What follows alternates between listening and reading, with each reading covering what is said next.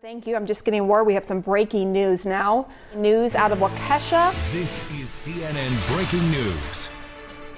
This breaking news out of Waukesha, Wisconsin. A car has plowed into a crowd gathered for a holiday parade. We are now getting our first accounts from witnesses.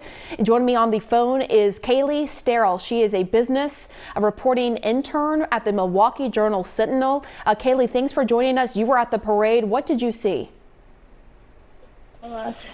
We were at the parade, and there were a lot of families with small children there.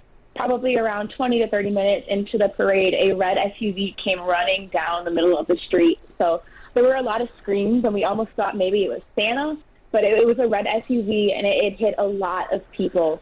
After the SUV left, there were multiple people on the ground, and the police came through a little bit later.